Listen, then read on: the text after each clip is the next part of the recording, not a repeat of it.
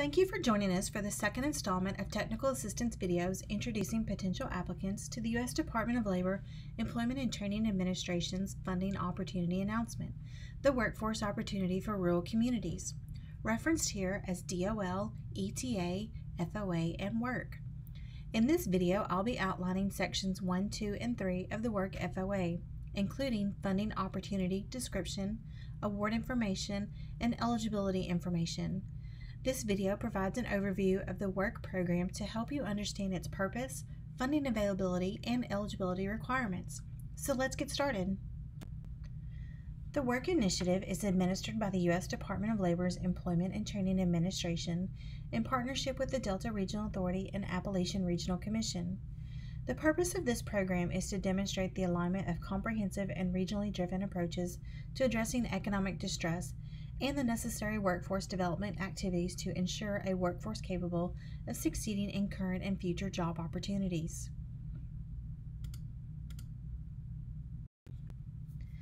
The WORC initiative grants take a long-term view toward assisting eligible communities in diversifying their economies by investing in local strategies developed by regional partners. This long-term view also acknowledges the impact of the opioid crisis and the significant challenges it presents to a community's workforce. To address these challenges, ETA encourages applicants to include within their applications strategies that address the employment and training needs of individuals affected by substance abuse disorders in their communities. The goal of this grant opportunity is to create economic prosperity and gainful employment opportunities for eligible residents in impacted ARC and DRA regions, enabling them to remain and thrive in their communities. Successful applications will address these objectives in your proposed project. Objective 1. Implement innovative, sustainable service delivery strategies to address economic and workforce-related impacts within each of the regions. Objective 2. Provide or facilitate the provision of new or enhanced training, job placement, and support activities to the following eligible participants: dislocated workers, including displaced homemakers, new entrants in the workforce, and incumbent workers, including eligible individuals within those cohorts that may be affected by substance abuse disorder, for example, opioids, stimulants, cocaine, and other substances, who reside in the DRA and ARC regions. Objective 3. Align and integrate workforce development activities with existing state, regional, or community economic development strategies. Objective 4. Develop and expand partnerships, including industry partnerships that build and sustain capacity, maximize available resources, and establish community-based approaches for addressing workforce challenges and industry needs in the DRA and ARC regions. Objective 5. Provide or facilitate delivery of support services to assist employers and industry in meeting workforce challenges and industry needs in the DRA and ARC regions. Funding will be provided in the form of a grant. The Department of Labor expects the availability of approximately $29.2 million, and applicants may apply for an amount ranging from $150,000 up to $1.5 million. Of the total funding available, the DRA and ARC regions will each receive $14.6 million.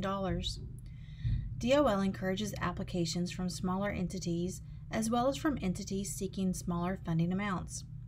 The performance period for these grants will be no more than 36 months from an anticipated start date of September 30th, 2020.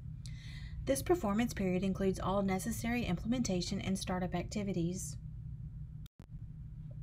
The following organizations are eligible to apply: state, county, and city governments, special district governments, regional organizations, state or local workforce development boards, independent school districts, public or state-controlled institutions of higher education, Indian or Native American tribal governments, federally recognized and other than federally recognized, Indian or Native American tribally designated organizations, public or Indian housing organizations, nonprofit organizations with or without IRS 501c3 status, private institutions of higher education, Hispanic-serving institutions, historically black colleges and universities known as HBCUs, and tribally controlled colleges and universities known as TCCUs.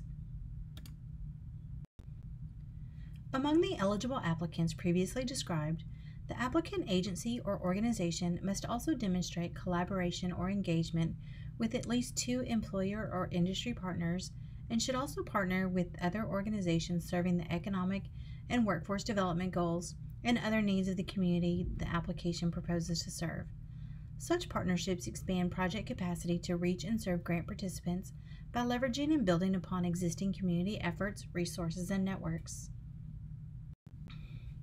Partnerships also help to sustain the delivery of effective career and training services to address workforce needs. Applicants are also required to demonstrate that they will serve eligible participants who live in the DRA and/or ARC regions.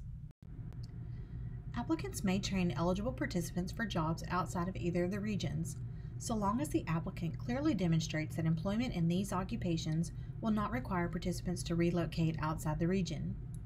Such jobs must clearly align with the overall intent of the grant application and the statement of need. This program does not require cost sharing or matching funds. Including such funds is not one of the application screening criteria, and applications that include any form of cost sharing or match will not receive additional consideration during the review process. Instead, the agency considers any resources contributed to the project beyond the funds provided by the agency as leverage resources. We recommend using this checklist as a guide when preparing your application package to ensure that the application has met all of the screening criteria. This checklist is shown under Application Screening Criteria on page 8 of the FOA. We urge you to use this checklist to ensure that your application contains all required items. If your application does not meet all of the screening criteria, it will not move forward through the merit review process and will be deemed incomplete. Applicants may choose to submit the proposal summary, Attachment A, in lieu of the project narrative. Only one application from each organization will be considered for funding. If multiple applications are received from the same organization, only the most recently received application will be considered. While only one application per organization will be considered, applicant organizations can be included as a partner on another organization's application. Applicants must propose a project that serves individuals in one or more of these categories: new entrants to the workforce, dislocated workers, and/or incumbent workers. Within these categories, you may serve a wide range of individuals such as high school or post-secondary students, individuals requiring adult basic and other education programs, individuals with disabilities, veterans, individuals with limited English proficiency, and individuals impacted by substance abuse disorder. The definitions for each of the categories are as follows. New entrants to the workforce. DOL considers new entrants to the workforce as those who have never worked before or those out of the workforce for a significant period of time and are re-entering the workforce. For example, this may include but is not limited to the long-term unemployed and formerly incarcerated individuals. Also eligible, consistent with federal and state wage and employment laws, are youth enrolled in their junior or senior year of high school and who could be employed before or within 6 months after the end of the grant life cycle, and also youth who have dropped out of school and are seeking their first full-time employment. Dislocated workers. This term refers to individuals who are terminated or laid off or have received a notice of termination or layoff from employment, or were self-employed but are now unemployed. Incumbent workers. This term refers to currently employed individuals who need training to secure full-time employment, advance in their careers, or retain their current positions. Allowable grant activities include training in work-based learning models, other employment-related activities, innovative service delivery strategies, participant support services, employer support services, and purchasing equipment and making renovations. Now, let's cover each of these in the following slides. Training in work-based learning models. Workforce training strategies must align with the target community or region's strategic plan or economic development priorities. Some of the allowable training and learning approaches include, but are not limited to, traditional classroom training, work-based learning such as apprenticeships, customized training programs, incumbent worker training, on-the-job training, internships, or other work experiences. These may occur before or after layoff in order to facilitate reemployment.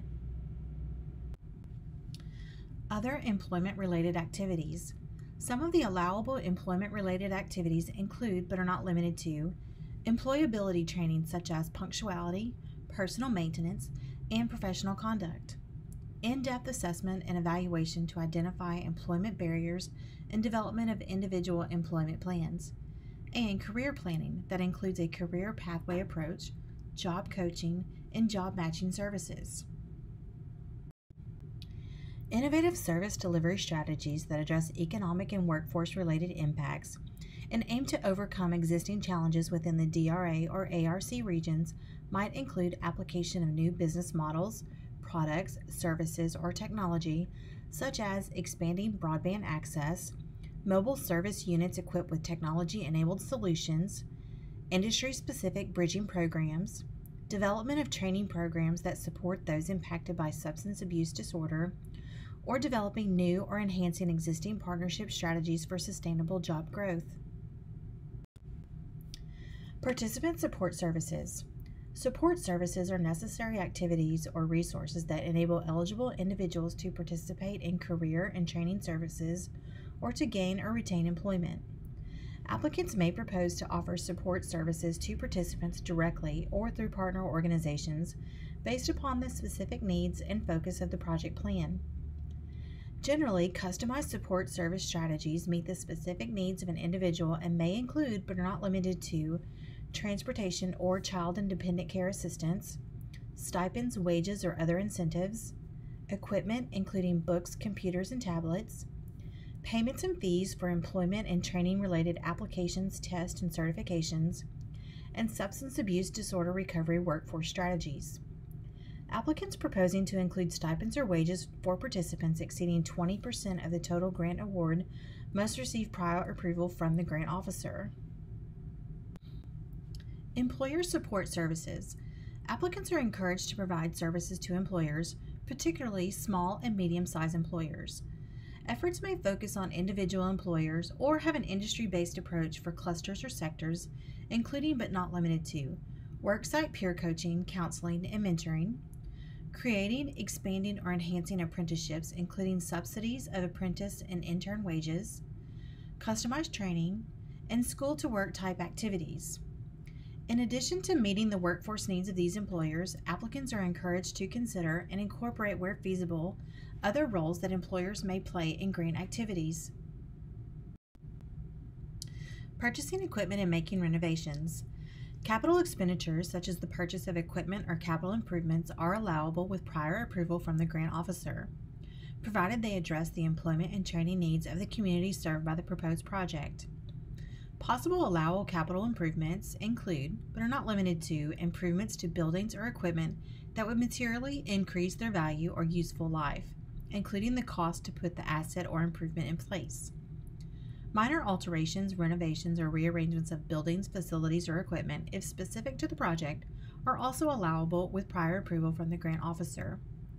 Allowable costs also include leasing space that is used for the grant participant education, training, and related activities, as well as the altering or renovating of such facilities.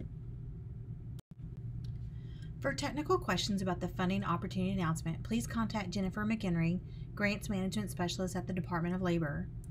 For more information and questions related to your project, please contact Ari Kangelis, Program Manager at the Delta Regional Authority. That brings us to the end of our examination and breakdown of Sections 1, 2, and 3 of the WORC FOA. An extensive list of resources about the WORC initiative and DRA's workforce development programs can be found at dra.gov/workforce. For more information, please email us at workforce@dra.gov.